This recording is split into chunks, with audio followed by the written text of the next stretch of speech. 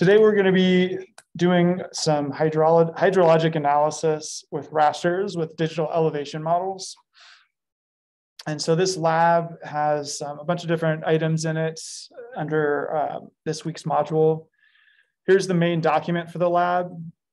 I also have put a StreamStats tutorial in there. You can use StreamStats. I think we're going to bring in StreamStats, which delineates watersheds based on, I think, a 10-meter DEM. And you can bring that in from StreamStats, an online web app, and compare the watershed that StreamStats does with the watershed that you will do with this lab. So if you haven't been exposed to StreamStats, then check out that tutorial. For this lab, we will be working with a 10 by 10 meter DEM of Cannon Creek watershed. So this is the creek that drains off of the west side of the mesa. We'll do a short write-up, describe the data set being used, talk about the major tools that we're using. We're going to be going through this kind of workflow to create a watershed. And then there's going to be some prompts below. So look for these italic bold prompts as you go. Finally, you'll create a map with a layout. It'll have a legend, scale bar, north arrow of the watershed, and ultimately we'll have a watershed and streamlines that we're delineating. First step though is to watch this video. This is, I give you two videos right here, so you can choose one of these. There's also a YouTube page for this data set. And the data set is called the National Hydrography Data Set. And what it is basically streamlined. When you, for example, when you zoom in on StreamStats, you see kind of a gridded streamline. That is based off of the National Hydrography Data Set. And so it's a data set of hydrography. So hydro is water, graphy is mapping or drawing. And when we say hydrography, we're talking about maps or representations of hydrologic features. And so that data set has maps of all the lakes and ponds, all the streams for the country. It's pretty old school. It's based off of some really coarse resolution data. And in the next 5 or so years, it's going to be updated with LiDAR, which is really high resolution. It's going to be much more accurate. But it's a data set that's used for a lot of modeling, watershed modeling applications and stream assessments and that kind of thing. So it's basically the map of the streams or GIS data file of the streams of the nation. So I just want you to dig into that and kind of learn a little bit more about hydrographic data sets and write a little response to one of those videos. All right, so after you do that, we'll do we'll actually download the data. So here's your data set. I've already downloaded it and unzipped it. And then we're going to look at hydrologic analysis or hydrographic analysis in ARC. So I'm going to pull this website up real quick. And these are, I give you PDF files for these web pages to review. We're going to be using a series of hydrologic modeling tools or geospatial tools in ArcGIS to take a digital elevation model and develop watersheds and stream networks just based on that digital elevation model. So gridded streams. Here's your DEM elevation model. And then we go through these steps. And I'll just kind of walk through the steps real quick and then we'll do it. The first step is to generate a flow direction. And what this is a map that shows for each grid cell, what direction is it facing? And this can have different values. It could be north, northeast. It could have basically a number code associated with each of those grid cells. Or it could just have it could be continuous, 1 to 360 degrees, or just integer degrees. So that flow direction tool, why do you think we want to know the flow direction of a raster? We'll start with Zach. When it rains, which direction the runoff is going to go. Yeah, where does it go? Because ultimately, if we want to get a drainage network, we want to know where all the water goes as it runs off this surface. And that DEM has a cell, right here, and then a cell below it, and a cell below it. And so you could imagine mathematically, you can you can say which direction water would flow. So this is the first step in that, and it's the flow direction. So where does water run off if it hits the surface? Now we do sink analysis, and what sinks are basically they're when you think about a raster or a digital elevation model, and you're scanning the surface of our landscape. And what happens when you come across a bridge or a culvert or something that crosses a road? How is that represented in the raster, Edgar? Just thinking about that.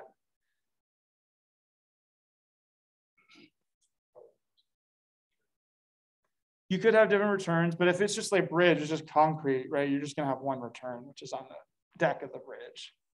So if you think about that 3D model, what would it look like if you're gonna come down the river? It's a hump, right? And that would kind of be like a dam. But in reality, it's not.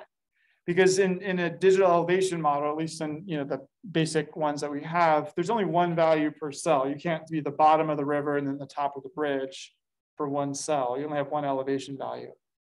So either culverts, road crossings, or just kind of variation or coarseness in the raster, we're going to end up with a lot of sinks. And a sink is basically a place where water collects and then can't go, right? Because it's just it's like a pit, right, in the digital elevation model.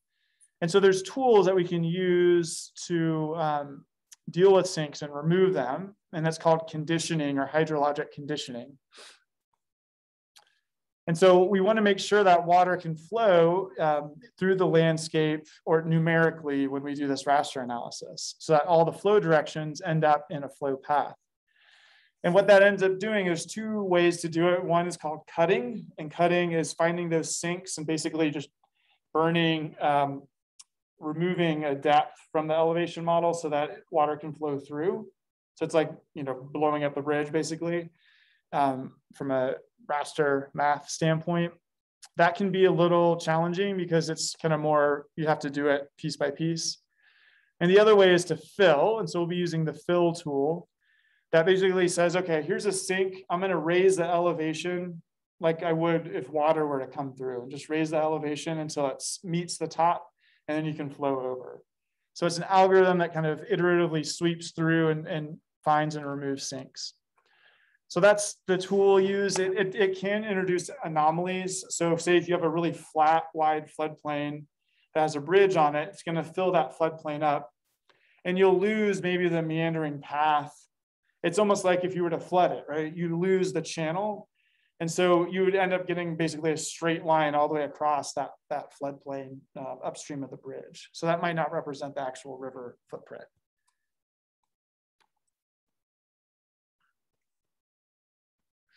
All right, so once we've removed the sinks, we now have a raster that's hydrologically conditioned, meaning water can flow from the upstream end of any point and make it all the way down from a numerical standpoint. We can then use the flow direction raster to delineate watersheds, drainage areas. And so with the flow direction raster, you basically create, from every point, what's upstream, right? You can follow the directions upstream. So we can create watersheds. We can create a flow accumulation raster. This one's really important.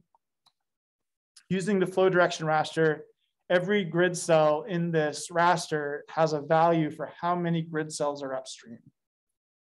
So you click on this grid cell and it says there are 10,582 grid cells that drain to this particular point. And that comes directly from the flow direction raster. And that's really important because then that allows us to say, okay, what's the drainage area? We can say streams. At what point do we want streams to exist based on a drainage area threshold? So you can say, okay, draw me all the streams. You can do a logical argument and say, okay, anything above this many grid cells, you could convert this to area. And let's talk about how we would do that. How would you convert a flow accumulation raster where the units, the values of each raster cell is just the number of grid cells upstream? How would you convert that to a drainage area?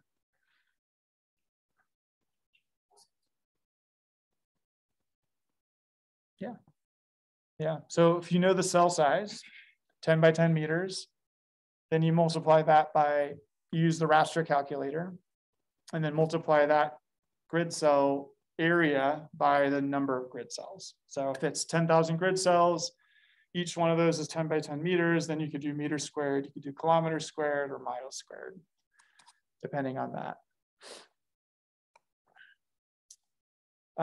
So we can use this again as a threshold. We can say, here's a logical argument where it says, okay, anything with more than 100 grid cells is 1 and everything else is 0. And then that will create streamlines, which is the same thing we see in stream stats. So stream stats has those little gridded cells representing the stream up to a certain drainage area threshold.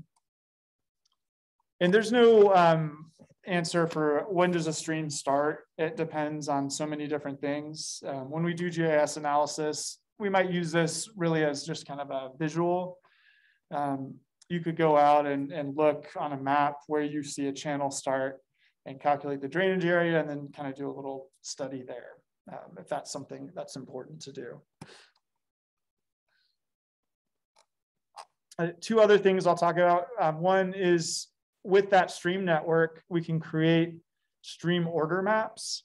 And we talked about this in hydrology. Stream order is how many streams connect to that stream. And so as we kind of go down, we can build our orders. So these little dark blue ones would be a first order stream. Where 2 first order streams come together, we get a second. Where 2 second order streams come together, we get a third, and so forth. And so this stream order tool uses an algorithm to determine order based on kind of a network connection thing. And then lastly, this is kind of interesting. This is what, when we use stream stats to calculate flow paths and times of concentration, what they use underneath is a raster that says flow length. And this is a raster that says you click anywhere on this, it'll tell you how long, what's the distance between that point in the raster and either the outlet or the upstream bend, the ridge of the boundary of the watershed. And that's kind of an interesting thing. And so you could use this then to say, okay, I'm going to click here and it's going to tell me the flow path length up to here. So that would be like 300 feet for the first flow path in hydrology. And then you could do a downstream flow path length and click on that. And it would say, okay, from here to here, we have, shallow concentrated flow for doing time of concentration. And here's where the channel starts. I'm going to click on that. And it'll tell me how long that flow path is in the channel all the way to the outlet. So that's just an overview of kind of the workflow that we'll be doing. There's a ton of other things you can do with raster hydrology. That's the basics. Here's the actual workflow, and I've got this printed out as a PDF, so you can refer back to this. I also give these steps in a little more kind of higher level in the tutorial document. And then here's just another overview of the workflow. So you start with a DEM. You have a flow direction tool. You take a flow direction raster. We do the sync tool. We check for sinks. If there are no sinks, then we're good, and we can continue to the next step. But you might have to run that more than one time. So you run the fill tool again, check for sinks, and then you have ultimately, once you have no sinks, you have a hydrologically conditioned DEM, meaning we have flow paths all the way down to the outlet. There's no quote unquote dams. Once we have that hydrologically conditioned DEM, we run the flow direction tool again, because you can imagine that if you ran it the first time and there was a road that looked like a dam, then it would show flow going into itself, right? It wouldn't just be downstream. So we'd have flow coming off the dam this way and flow coming down the river this way.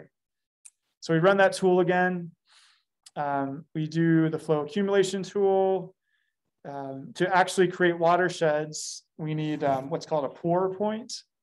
Pour means I want to pour water down to this point. And so that's a point you create. It's kind of like when you go to stream stats and you click on a point on the map, on the grid cells where the stream is, that's creating a pour point. And so it'll delineate a watershed upstream of that. So then you can run the watershed tool and then get a watershed. I won't go through this one, but this is stream features, how to create streams from rasters.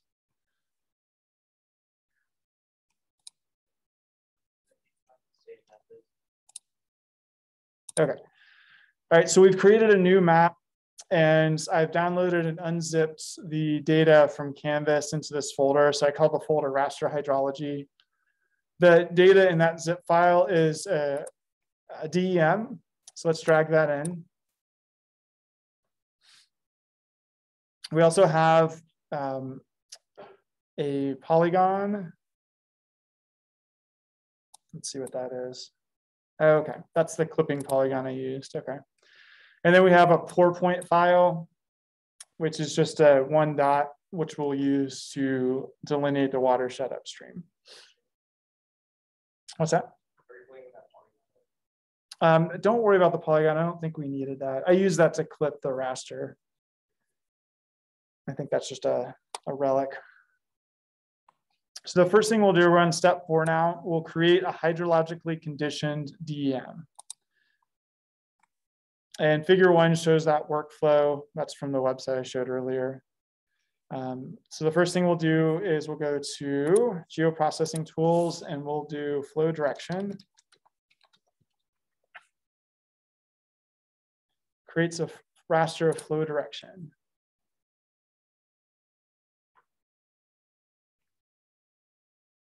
Put our DEM in there. Oh, there we go.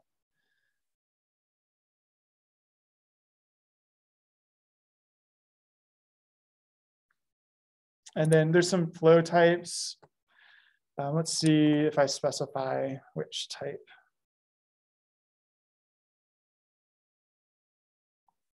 Okay, so D8 refers to direction 8, and that's basically the 8 directions on a compass: north, northeast, east, southeast, south, etc.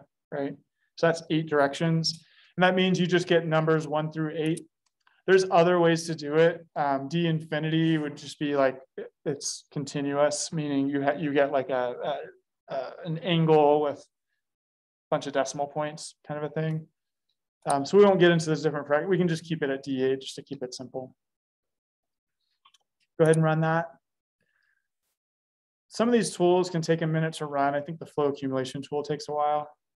Just a heads up. And then while we're doing that, let's see here. We're going to go through this workflow of flow direction, fill, sink analysis, just to see if we have any sinks. So we may have to do that a couple of times.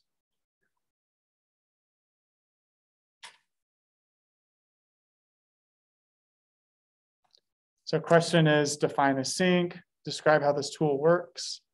We talked about that a few minutes ago. And then the other question is, describe what a hydrologically conditioned DEM is and what you accomplish by doing this workflow.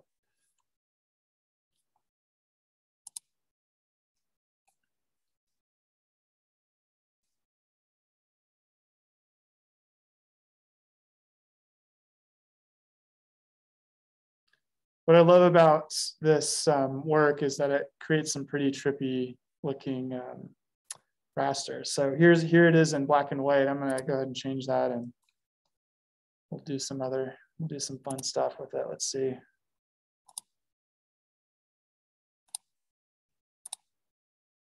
There we go.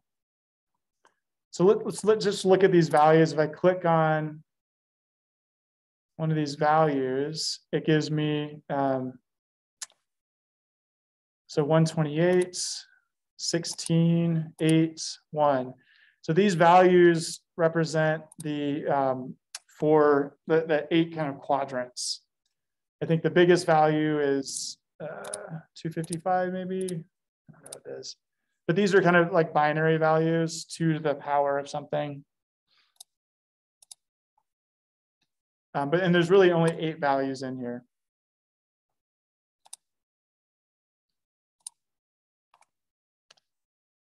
Let me just look. I should create an image of that. So D8 flow direction.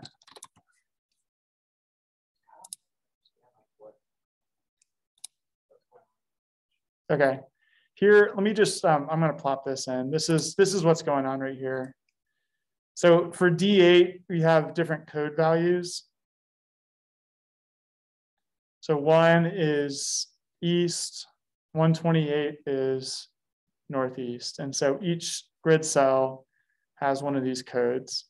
And what's going on is if the raster values have these different elevations, then for a given cell, the value in that cell is assigned to which one of these 8 directions water would flow off. So in this case, here's our cell in the middle. So it's surrounded by 8 different cells. Is that right? 1, 2, 3, 4, 5, 6, 7, 8. Then the value for this particular cell would be 2 because the flow is going off in the southeast direction. So you have that many options of what these codes could be. It's always going to go, yeah, to the lowest. And yeah, you could have, like, if you have 2 cells that are exact same elevation downstream, then there's different methods to deal with that. This method is pretty rudimentary. And so I don't know what the algorithm would be, but because it's like a continuous, the elevation values in the raster are continuous. If I click on any value, you can see it has like 6 decimal points, right? So they're never going to be exactly the same. It's always going to find the lowest path down. All right, so that's our flow direction value raster, and it really only has 8. We can do discrete, and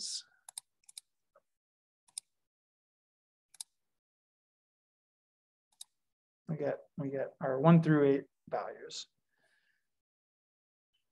All right, now we're going to do fill. Let's go to geoprocessing and do fill.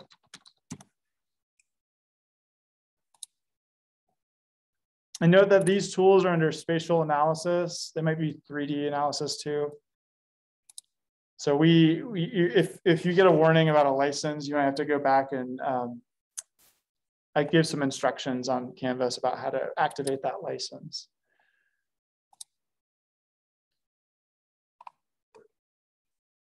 So fill, make sure that there's no dams in your DEM. And actually, let's go ahead and, before we do fill, let's just go look at hillshade. Let's make a hillshade for Canna Creek using the DEM.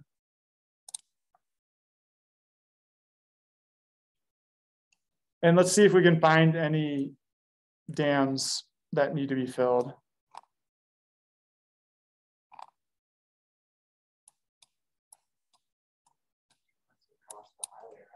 Yeah, so here's Canna Creek. That might be something right there, right?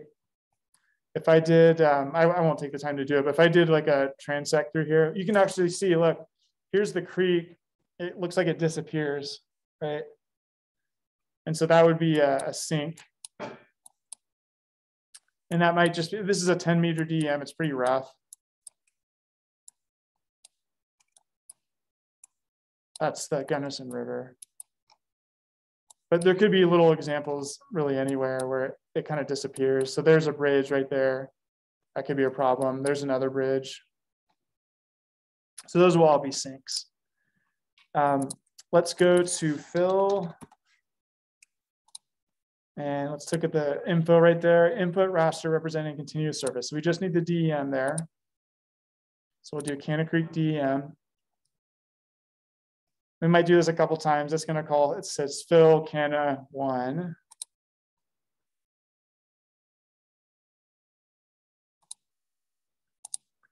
So I've run the fill tool and it created a new DEM. So this is our filled DEM. I'm going to do hillshade again and let's just see what's different about it. We'll put in the filled DEM right there. Go ahead and run that. And then I'm going to zoom back into where we were.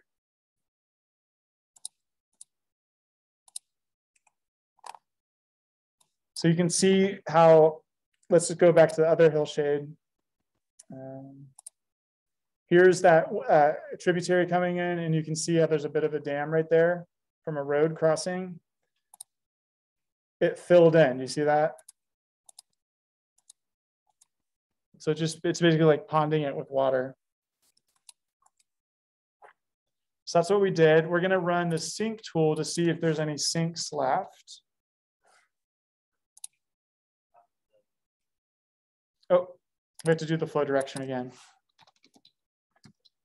Yeah, so we'll do flow direction again. And that's going to be of the filled raster. So that's going to be fill Cannon Creek right there.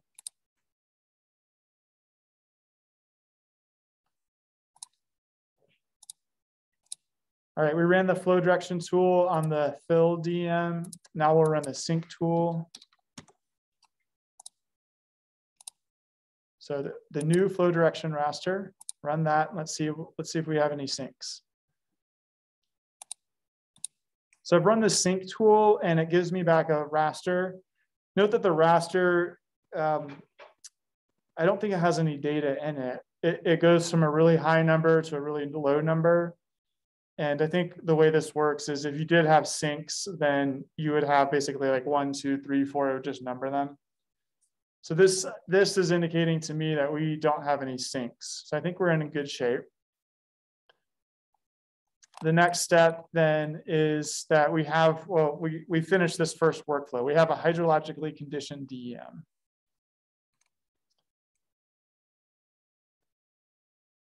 And maybe we should run sync on the original one and just see what that looks like, just so we can be sure. Here's our original flow direction one. So let's just run that. So I ran the sync tool for, and I'll just make this a color. I ran the sync tool for the original DEM. And what it did is it found 24,440 sinks. And I'll just overlay that over the original hillshade. So it found all these sinks. And some of these are actual ponds. You can see there's some lakes on top of the mesa. That's a reservoir right there. But if you zoom in, it found all these little sinks, you know, in the creek and roadway. So there's actually quite a few sinks there. Again, this is a 10-meter DEM, so it's pretty coarse resolution. It's kind of glossing over the channel bed and that sort of thing. So when we ran the sync tool again after we filled it, and here's the filled DEM versus the unfilled, we removed those sinks. We ran the tool again, we didn't get any sinks. So now we're ready for this second workflow. We've got our hydrologically conditioned DEM. We've already ran the flow direction on it, which is this one right here. So that's our flow direction on the filled DEM, flow direction fill.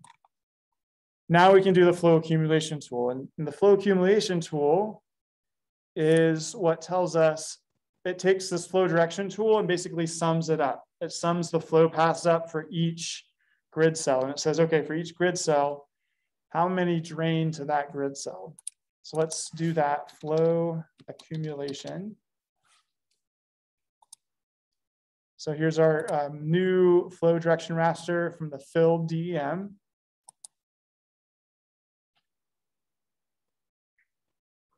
I'll call it flow accumulation fill. We'll ignore the weight raster.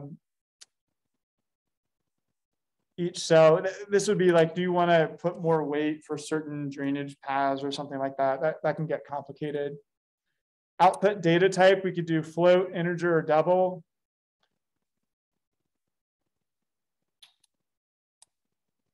That just means you have decimal points or not.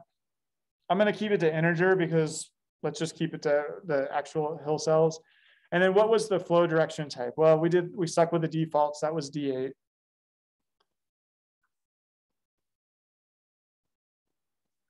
Let's go ahead and run that. All right, now we've got our flow accumulation raster. It's black and white.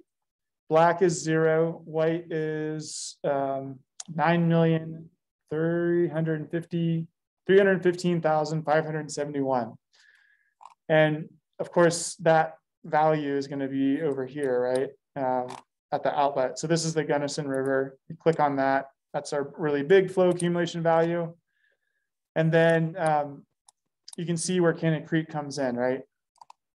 Here's our Cannon Creek. And then it's kind of funny because this is the Gunnison River, but the values aren't that much simply because we don't have the full watershed upstream represented here. We just kind of truncated it over here. So it actually kind of disappears into nothing that way.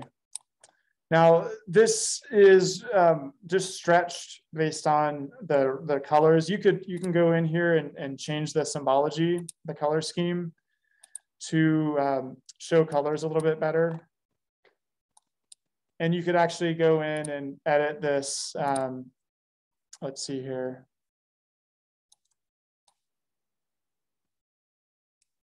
There's a way to, let's see.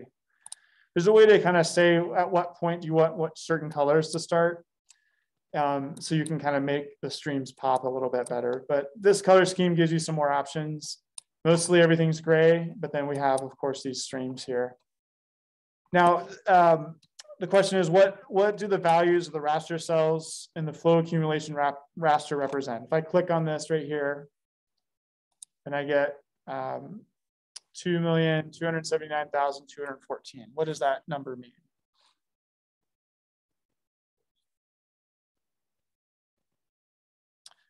So if I did flow accumulation, I don't know anything about water per se. How many cells are upstream? Exactly.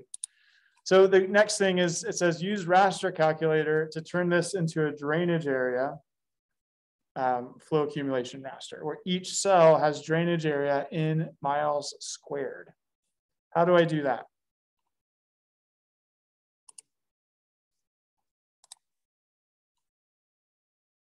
So I'm going to go just double check here. Raster information, spatial reference. So we know that it's UTM 12N. Linear units are meters. Okay, that's helpful. And then if we go to general, where is it here?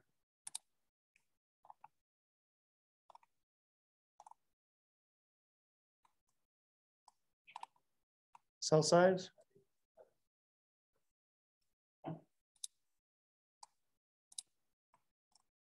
We're looking for cell size. Oh, there it is. Okay, 9.35. 9.35. So we can take this number. That's going to be meters. And let's just go to Google and say, we're going to do 9.35 times 9.35 meters squared in miles squared. This is how I do my conversions. All right, so this is what that is in miles squared. So each grid cell is 3.378 times 10 to the negative fifth miles squared.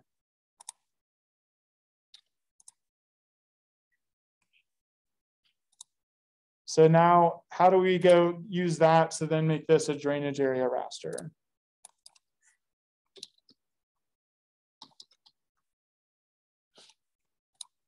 I'm going to go to raster calculator, take my flow accumulation raster, and then what do?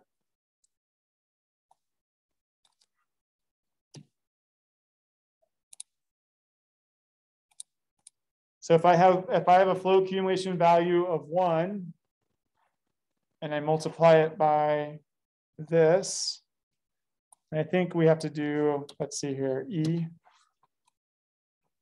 Then this would be my drainage area in miles squared. I think that'll work with E. We'll find out. Okay. Okay. So I'm calling this one flow accumulation mile 2, so mile squared. Let's run that. Okay, so now I've got my flow accumulation and it goes from 0 to 314. So that is going to be, let's go down to Canna Creek right here where my pour point is. Select on that. And it says we have about 135, 136 square miles upstream. We can check that with stream stats or something else, and we'll do that. So I just clicked on the cell and it says now, because we did the raster calculator, here's the drainage area in miles squared. I click over here and it's teeny tiny, right? All right, so that was a good step. Now, what's the next thing we're going to do? So make sure to answer this prompt. What equation do you need to do this? Go ahead and document that. What we can do is identify, we can color this so that it looks, we can kind of identify the drainage area threshold. So I'm going to go to click on this right here. And we're going to do a different color scheme here. Let's go to classify. And then I'm going to say, let's create a threshold. So we'll say anything less than 1 square mile. That's arbitrary, but it's just something we'll do. Anything less than 1 square mile, we'll say is no color. And then I'm going to bring in the hill shade underneath so we can just see that gray. There we go. Anything less than 1 square mile is no color. And then we have these other colors all the way up. So what that does then is it's really teeny tiny because these are tiny cells, but it creates this drainage network that you can see now that stops at a square mile.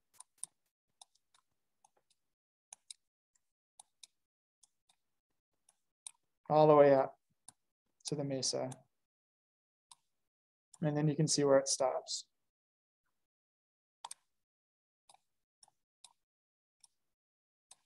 So that's neat. What we could do also is, do I do this here? No, we're going to go to watersheds, but I'll just talk about this really briefly. If I go back to geoprocessing and I do raster calculator, I can take my flow accumulation and say if it's greater than 1, it's a stream. And then I would call that output raster. I would just call this Canna streams.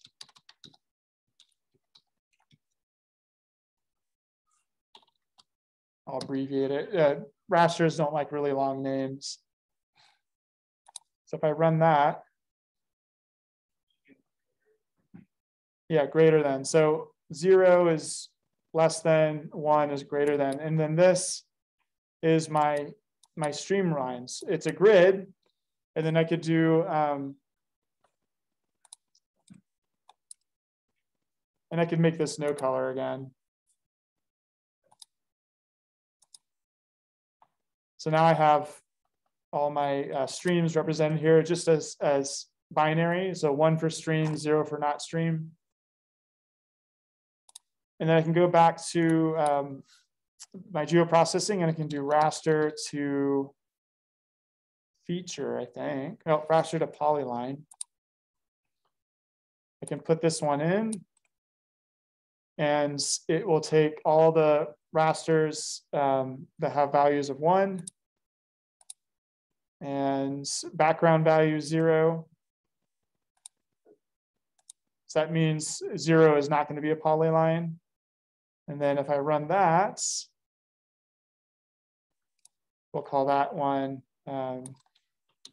Canna streamline. Then now I get polygons. It's not super clean, and you can do some minimum dangle length, right? You can reduce that so that it doesn't give you little appendages like that. But now I have a polygon for my streamlines, or polyline for my streamlines. Little tangent there. But let's get back to the watershed exercise. So the next step is to, now we've got our flow accumulation, we're going to use that in the watershed tool to delineate a watershed. Right now I've got one pour point, which is right here, this little green dot. I already drew that in for you. If you needed to make a model where you're delineating all the sub-basins for Canna Creek, you could create multiple pour points. So I could drop a dot right here. You want it to be over the raster. I could, and then that would all be in one shapefile. I could drop a dot right here and have multiple pour points. And so if you had multiple pour points and ran the watershed tool, then you would get multiple sub-basins delineated. So the first step we'll do is we will, we got our pour point shapefile in there, and we need to snap it to the raster streamlines. And so we'll use the snap pour point tool. That's okay. So the pour point was part of the data that we downloaded.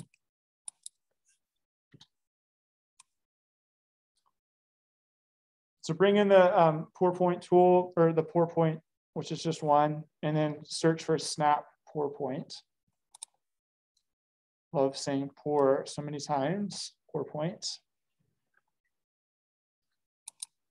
Okay, here's our pour point data. The input pour point locations that are to be snapped. And that could be a raster, it could be a feature class, in this case, a point shapefile. If you have multiple ones, you want to differentiate them by some ID. We only have one. Now we need our accumulation raster. Use the original one, don't use the mile squared one. So flow accumulation fill. And then output raster snap pour point, that's great. The maximum distance to search for a cell of higher accumulated flow. So what it does is it takes your pour point, it looks around and looks for the highest flow accumulation value, and then it snaps it to that cell. So snap distance, I'm just going to put in, this is going to be in meters. I'll just put in like 30 meters. I drew that pour point right on top, so it's in, it shouldn't have anywhere to look, but you could put in a little search distance if you wanted. But you know what, you don't want to put it too big because it might snap it down here, right? It's going to look for the biggest value. So actually, I'm going to go ahead and make that just 10. Go ahead and run that. All right, so it searched 10 meters, and yeah, it found that cell just downstream. That's fine. I don't care. If it ever went too much, I don't want it to be down here on the Gunnison. So the pour point snapping is now a raster. That's just one grid cell. So take a screenshot of that. Now we're going to run the watershed tool. So I do that snapping pour point step because I've run into trouble with the watershed tool. It won't run correctly if I don't have that snapped raster pour point. So hopefully this will run for us.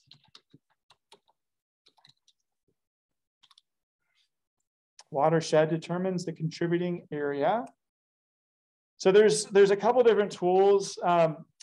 Here's watershed under spatial analyst, and here's watershed, which is a ready to use tool. This one is kind of like a little more pre-packaged. You don't have to do all the steps. I think it costs money, or you have to have like this special license with credits and stuff. So we're going to use this one, the spatial analyst tool. We need a flow direction raster. So that's going to be the flow direction that we filled. Flow direction fill.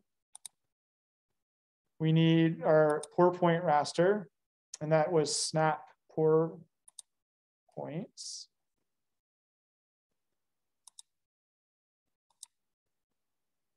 And if I had multiple pour points, then I would have different values like 2, 3, 4, 5, etc. And that's the field you would look for. So it would delineate sub-watersheds based on that value. All right, and then our output raster, we'll just call it Canna watershed, Canna WS. and then I'll run it. All right, that tool took a couple minutes to run, and now we have a watershed delineated. So you can see how it includes a little bit of a drainage area coming off of that hill slope right there. And then we'll zoom out and it goes all the way to the top. And I actually, look, I truncated the basin a little bit. It probably extends a little bit further out here. That's important to know because I clipped this DEM without knowing what the watershed boundary was prior. So I missed a little bit of it. If you were doing this for a model or something, you'd want to go back and get more coverage for your DEM. So there's our Canna Creek watershed. That's nice. Take a screenshot. Now, the next step you'll do is you'll go to StreamStats and do the same delineation and compare and take a screenshot of the comparison. You can download a shapefile, a polygon shapefile from StreamStats, and that's what you'll bring in here and overlay it with the raster one.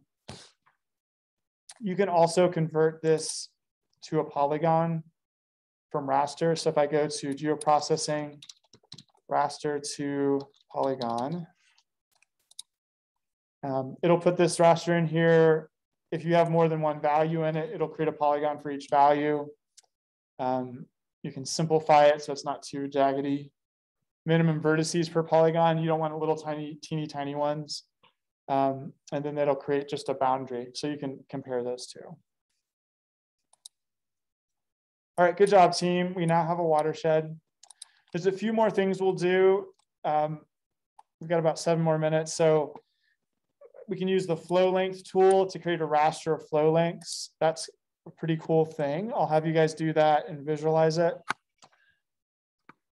Note that the flow length is going to be, you can determine, is it going to be to the outlet or to the top of the basin? So here's one where we have the length to the outlet, but you could also make one where it'd be the length up to the top of the basin.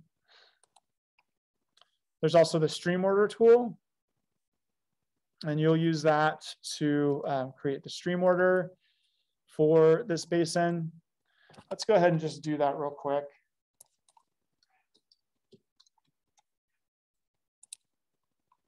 So stream raster, and the stream raster requires, let's look at that real quick, represents a linear network.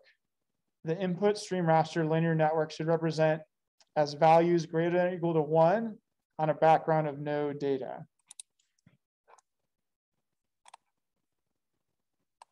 So right now we have a raster that is, let's see here.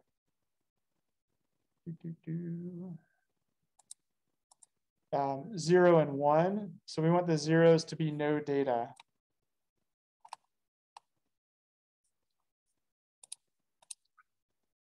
So right now we don't have a good stream raster. We need the background data to be no data. So we can use reclassify. Reclassify will take our stream raster. So Canna stream right here. 1 is streams, 0 is no streams. And we'll take all the zeros and we'll make them no data. So I'm just going to say where 0 is, make it no data. And then where 1 is, let's just keep that 1. And then we'll call that Canna stream 1.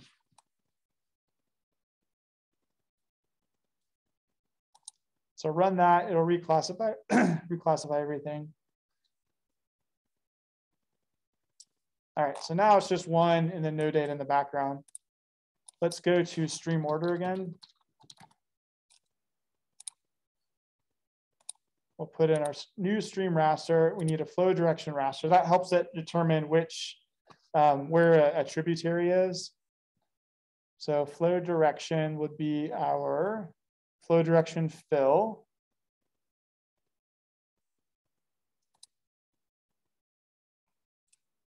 And then our output raster, we'll call it Canna stream O per order. There's different methods for stream ordering. Strahler and Shreve. We'll just use the Strahler default. Stream order only increases when streams of the same order intersect. That's the basic definition that we use.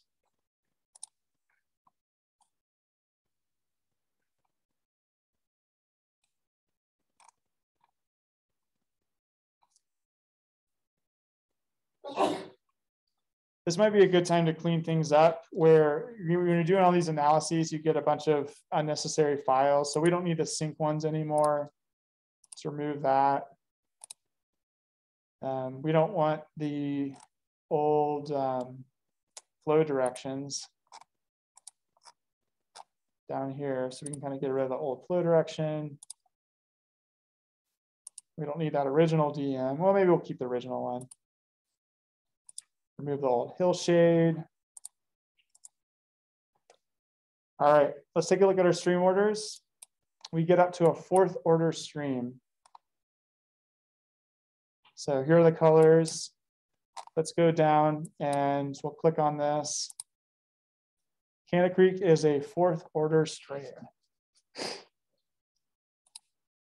And that's based off of our definition of streams. We said streams begin at 1 square mile. If we had streams begin at 1/2 square mile, do you think our order would go up or down?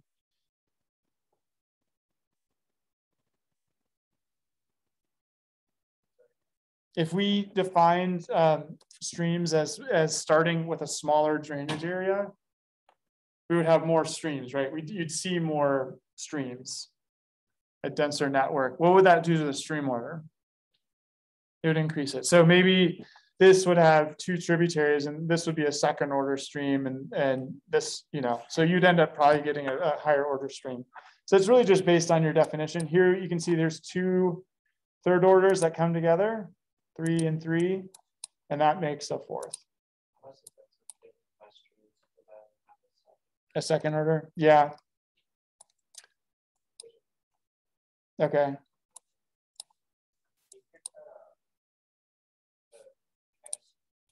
So now what we have is stream order for streams defined as having a drainage area greater than 1 mile squared. Now, the last step you'll do is convert the streamlines to features, and you can use this one, you can use the original one. We already did that just as a kind of a tangent. So here's our features. So these are polylines. We can actually edit these, right? And what I ask you to do is opening an editing session by going to edit, modify, edit vertices. And what I want you to do is go find an area where we have an error. And I'll just zoom in for you. Let's see here. I'm going to bring in the, we want to bring in the imagery. So let's go to base map, base map right here. And let's bring in imagery. I'm going to shut that, get rid of that watershed. And let's find an area where the stream kind of looks off.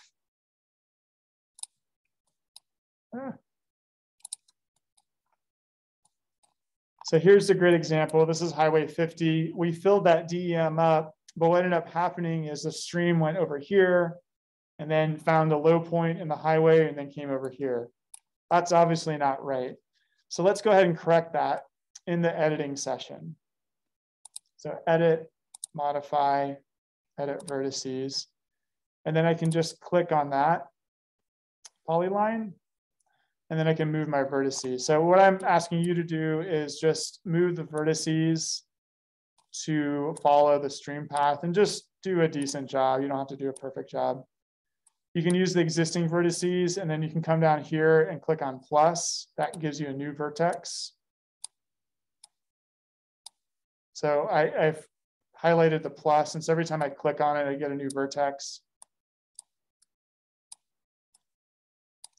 And just go ahead and finish that and then save it and then take a screenshot showing showing that you trace the new flow path. Or the actual flow path, not the artificial one. So we'll just finish that real quick.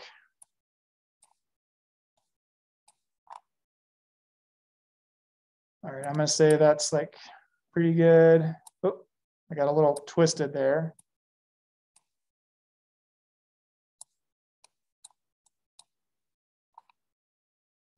And then I don't want to use those, so I'm just going to go ahead and click on delete. I can drag a polygon around and just delete the ones that I don't want, or I can click on them too. Delete, delete, delete, delete. Great. I'll save that, save edits. And now our polyline, our streamline, I'll make that a little bit brighter. Actually follows, kind of follows the flow path a little bit better. I'd want to do a better job if I cared about the actual flow path. All right, and then now what you'll do is there's a couple questions at the end. Calculate the total stream length in miles within the watershed using this shapefile. And then calculate the area in miles squared and percentage of the watershed above 7,500 feet. And that's important from a hydrologic standpoint, where that's a somewhat arbitrary line where we say above that, most precipitation falls as snow, and below that, most precipitation falls as rain. So that's different flood generating mechanisms. And StreamStats actually uses this percent in their regression equations. So I will let you all figure out how to do that. I'm happy to go over that in office hours or after class. Yeah. But real quick, if you open the attribute table for your streamlines, there's a shape length in there. So you can use that. You just have to figure out what the units are. And you also have the original digital elevation model, which is what you'll use to calculate this. But it's going to be in the watershed, so you're going to have to use the watershed boundary that you created. All right, that is all.